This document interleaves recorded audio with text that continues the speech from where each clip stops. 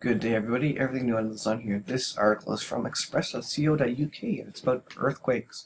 And we know there will be earthquakes in diverse places prophetically in the end times. And so we're going to see them all over and here and there and everywhere. And they're going to increase in frequency and amplitude.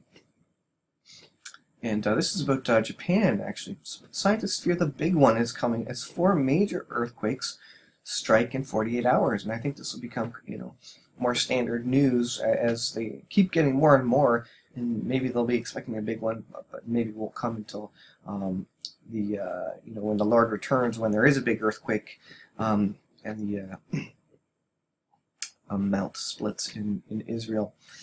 Fears a catastrophic earthquake is building today grew after a 4th major tremor struck in the region in just 48 hours.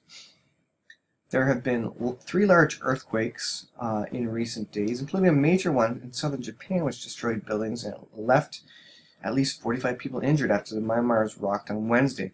And Japan obviously still has massive issues with Fukushima from the last earthquake that caused a tsunami. And that has already absolutely wrecked their economy, and it's no lack of trouble there from Fukushima and the radiation.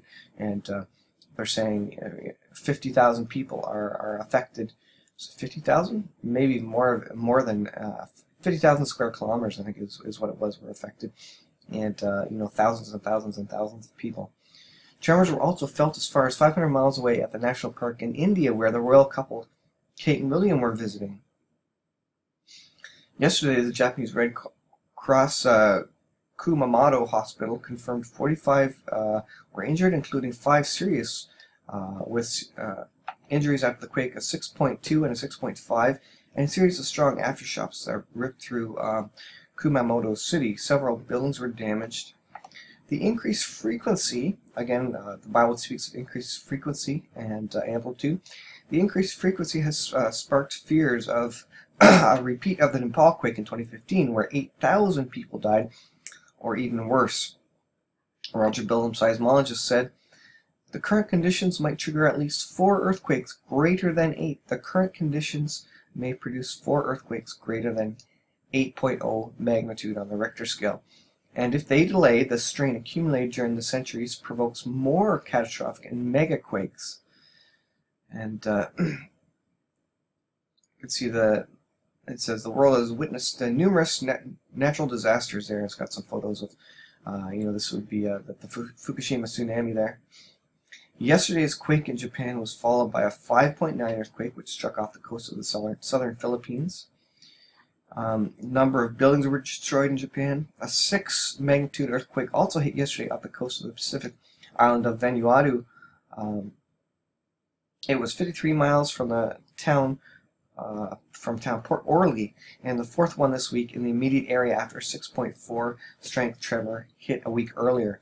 Vanuatu is on the Ring of Fire, one of the most seismic parts of the globe and known for its earthquakes and volcanoes.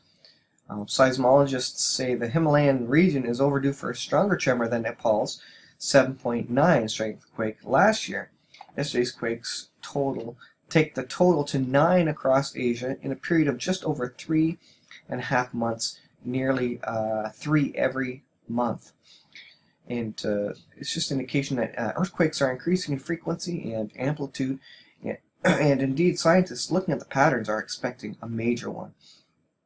And there will be a major one when the Lord sets his foot on the Mount of Olives, but also prophetically we're going to see a buildup of them as well as we get near the end times and the time of the Lord's return.